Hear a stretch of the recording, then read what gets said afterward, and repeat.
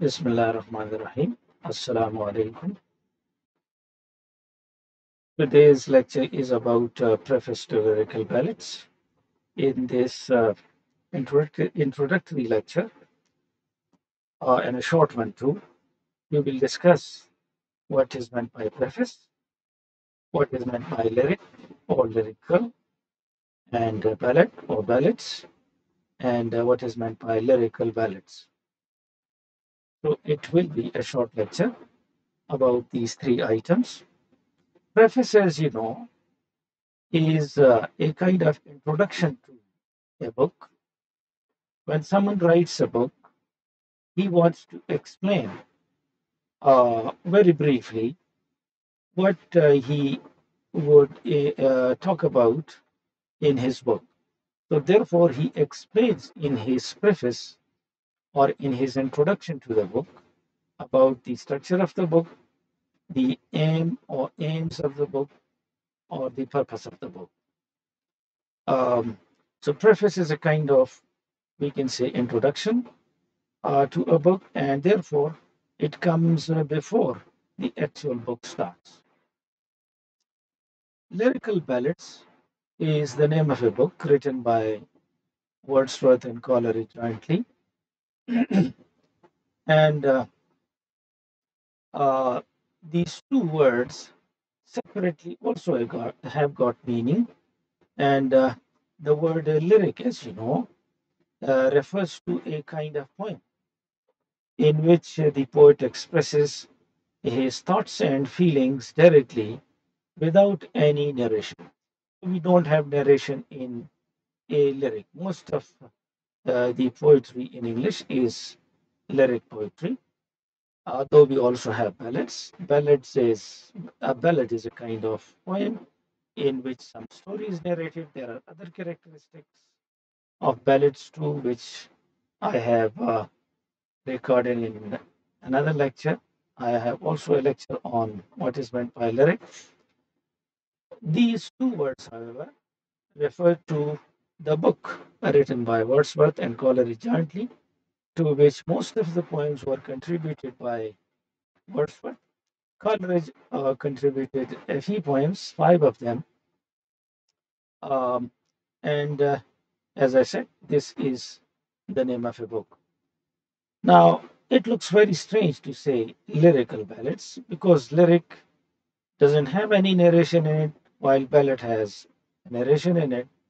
And if a poem is a lyrical ballad, then it would mean that on the one hand, it expresses the feelings of the poet, the emotions of the poet, and it also narrates um, some story. So, lyrical ballad is then a new type of poem. This was the type of poem with which at least the poets of 18th century, that is the neoclassic writers or poets, were not familiar, and the people of the age also were not familiar with such terms as lyrical ballads. So, right from the name, we come to the conclusion that the poems in the book are different from the poems of the prevailing age, 18th century, or the neoclassical age, also called pseudo classical age. There are many names of this age.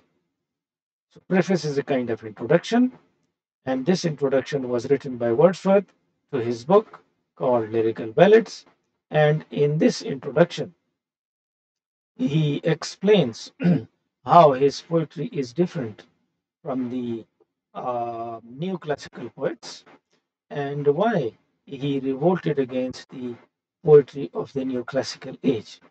And the name given to this revolt against the neoclassical age is the Romantic uh, Revolution, because these poets, Wordsworth, Coleridge, Keats, Shelley, Byron, etc., they were referred to as the Romantics. So this was just an introductory lecture. इसको उर्दू में भी सुन लें. Preface का तो मतलब है introduction, तारुफ, और ये किसी भी बुक असल बुक शुरू होने से पहले लिखा जाता है. اور اس میں جس کتاب کا یہ انٹروڈکشن ہے اس کتاب کا تعارف کیا جاتا ہے، اس کے اسٹرکچر کے بارے میں بتایا جاتا ہے، اس کا مقصد، اس کے ایمز پرپسز کے بارے میں بات کی جاتی ہے.